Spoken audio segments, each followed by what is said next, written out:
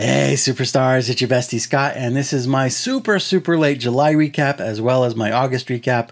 With all the national hubbub, I put off the rest of July till now, and I didn't think you'd mind. So there's a lot going on. I wanted to check in. I wanted to do some VRs. We have our shareholders meeting. I've got some really nice care packages and some pickups, so let's do it.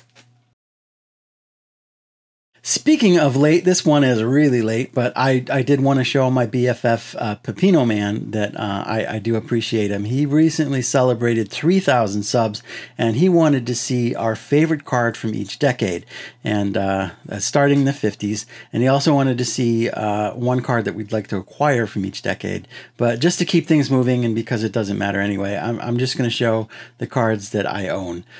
Before we get into that, though, I do want to thank Caesar for doing this YouTube thing so well for so long.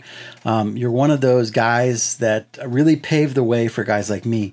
And the fact that you're still doing it and you're still inspiring and you're setting that bar really high for the rest of us, I really do appreciate what you do. And I'm sure I wouldn't be here if it wasn't for you. So thank you. Anyway, enough sappy stuff. For the 50s, it's so tough to choose, but my favorite card is going to be my autographed 1959 Topps Destruction Crew. For the 1960s, I got to go with the 66 Don Mattingly. For the 70s, I went with my 71 Thurman Munson. I know it's a Yankee, but Thurman is an Akron guy like me, and I've had this one since I was a kid. For the 80s, I'm going to go with my 83 traded Julio Franco. Julio was the first MLB player that I ever met, and I love the 83 set growing up. For the 90s, I'm going to go with the iconic 91 Bowman Jim Thome rookie. The 2000s is probably the decade that I have the least knowledge about, so I'm going to go with this 2006 Upper Deck Satchel Pants relic that George gifted to me. Hard to top satchel pants. For the 2010s, I'm going to go with the 2014 Topps Heritage J-Ram rookie. I love that 65 design, and this is easily my favorite Jose Ramirez rookie card. And finally, for the 2020s, I'm going to go with the very first Guardians card ever, the 2021 Topps Living Tristan McKenzie. And I had Dr. Six sign this one for me. And yeah, congrats, Caesar, and thanks again for all you do, man. My best friend John at 3D80s Kit, he is celebrating 2 years on YouTube, and he wants to hear about the impetuses of our YouTube channels. Quite frankly, I started making videos just to show off. I've told this story before, but not all of you have heard it. So years ago, I found myself watching a lot of maker videos, like people who did woodworking or metalsmithing or had silly robotics projects, really people who just created stuff out of nothing. And that looked like a ton of fun. And I wanted to make videos too. So I do dabble in making, but my talents really lie in art. So I figured that I would just create a random art video every day. My very first video happened to fall on opening day, and it was a digital art piece of then Cleveland Indians pitcher Mike Clevenger.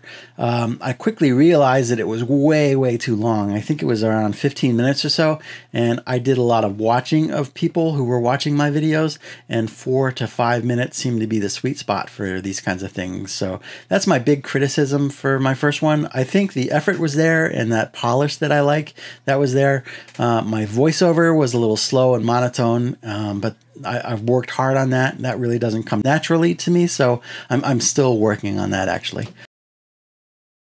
Anyway, even though that was the very first video, sports art definitely was not the intent. Originally, I wanted to do a new piece every weekday, and there was no real focus. I started doing TTM videos occasionally, drawing a baseball player and sending the drawings through the mail, and people really dug those. So I doubled down on that and absolutely fell in love with this community, and I never looked back. One of the most famous makers in this YouTube space is a guy named Jimmy DiResta, and he once said something to the effect of, instead of focusing on what's the worst thing that could happen, focus on what's the best thing that could happen. I think about those words often, and it is amazing how the best things are happening to me every day. It really has been incredible. So I know we've talked about some of these things before, John, but I hope that works for you. Congrats on 2 years, buddy. And I also hope the best things are happening to you too.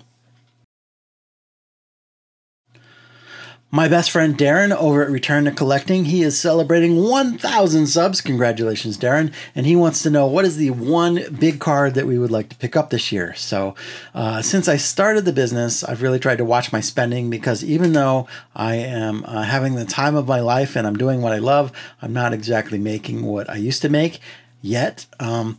So that said, if I can swing it, I would love to pick up a T206 Cy Young Milkman, and that would finally finish my T206 Cleveland Naps team set, which is the very first goal that I set out to do when I returned to collecting. See what I did there? But realistically, I don't expect to be able to spend that kind of money.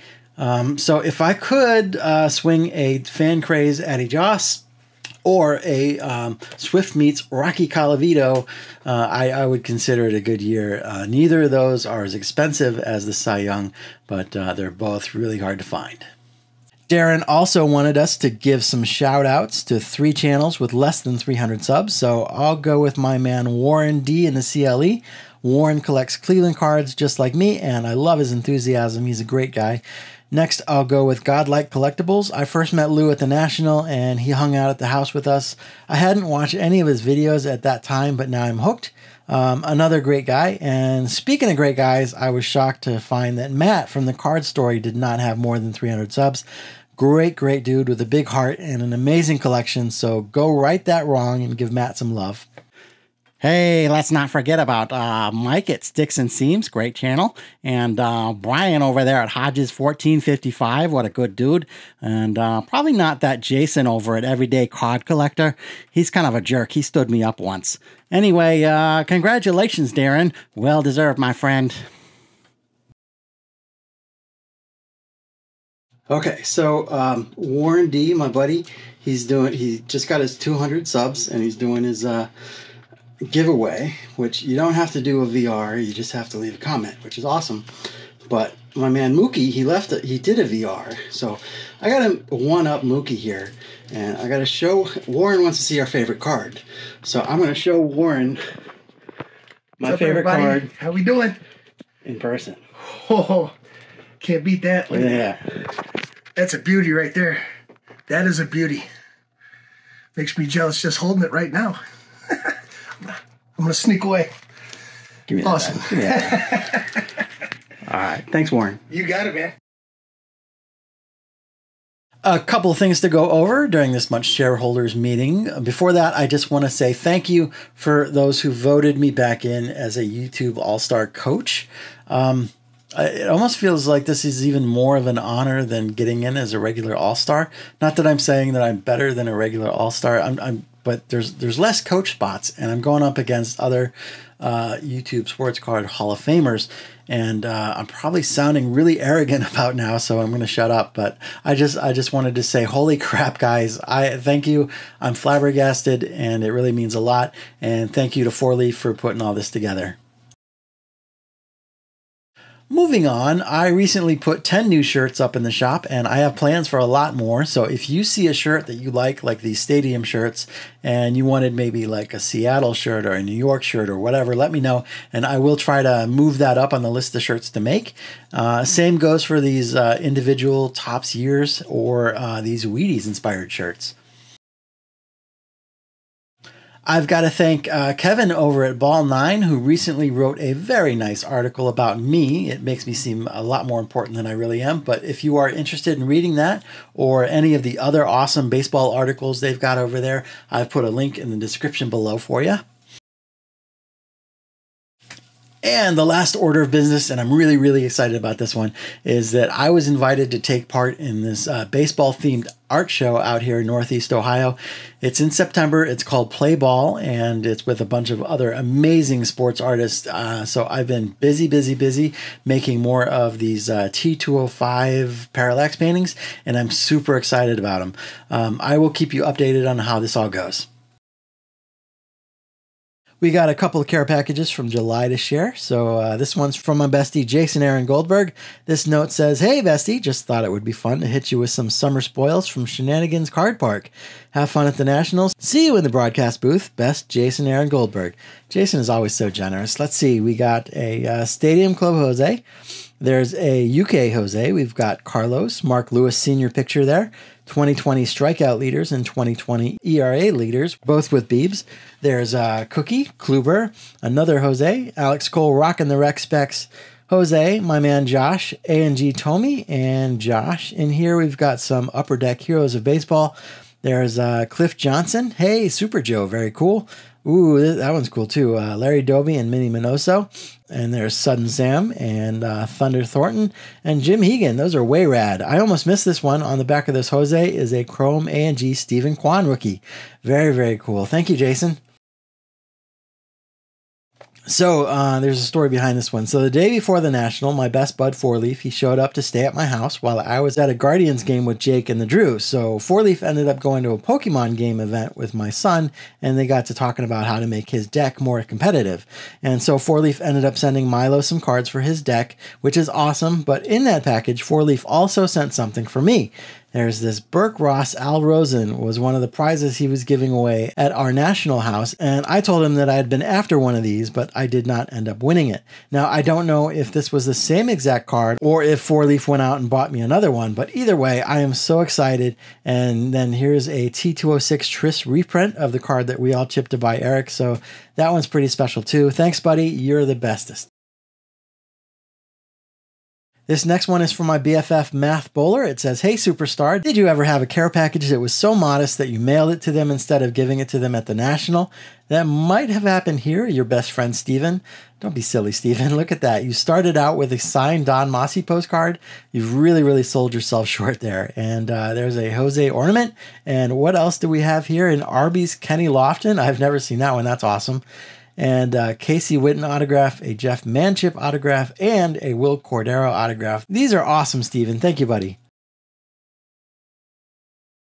Speaking of Math Bowler, I went to a card show with him and our mutual best bud, Brian from Papa's Cards.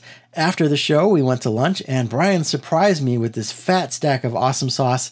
Here's a Jose Ramirez box topper, an Omar Vizquel relic, an Eli Morgan relic, Cookie Carrasco numbered to 60, a super sweet Kellogg Sudden Sam, my guy Josh Naylor, the white border is really sharp, I think, and this Bob Lemon autograph, and this one's numbered 2 of 4. Super cool, Brian. Thanks again, sir.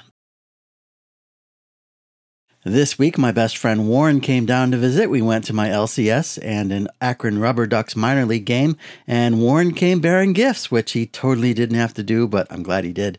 Here's a Cleveland Indians martini shaker. I know I didn't have one of those. In this souvenir cup, we have a really sharp Bob Feller card. The camera really doesn't do it justice. Here's a commemorative Chief Wahoo token and some tickets. These are pretty cool. Very fun, Warren. Thanks again for coming down to hang out. I had a blast. So I mentioned that show. It was in Washington, PA, just outside of Pittsburgh, and the main reason I went was to see Math Bowler eat too much.